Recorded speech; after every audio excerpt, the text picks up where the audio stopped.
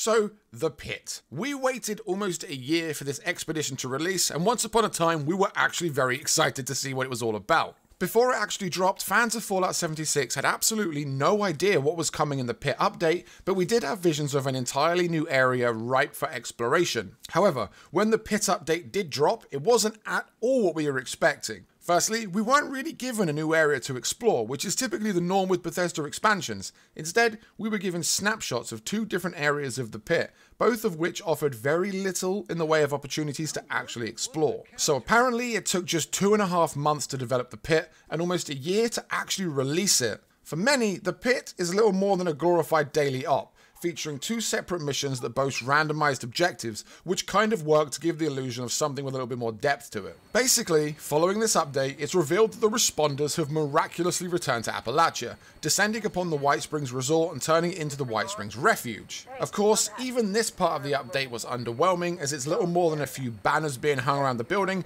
and some haphazardly placed responder NPCs walking aimlessly around. To actually initiate the Pit's expeditions, players are forced to complete 3 randomized tasks, which usually have them making soup, finding wood, or taking pictures of things. This in turn rewards them with the fuel that powers the vertibird that flies them some 230 miles to the Pit. Now at the moment, I believe the record for completing one of the Pit's missions is something like 5 or 6 minutes, and that's including the bonus randomized side tasks that are raised alongside the main mission. When you're in the Pit, there's almost nothing to do aside from completing the main mission and whatever else it is you've been tasked with. It's a relatively law-breaking update, as it doesn't really make sense that Pittsburgh would be in the exact same state that it is in Fallout 3, when there are more than 150 years between these two games. But let's move past that for a moment. It has been suggested that A, this is the first of many expeditions coming to Fallout 76, and B, the 2 missions that are available in the Pit will be expanded on after X amount of time. So there might be more coming, but at present there's absolutely no information to suggest what this could actually be.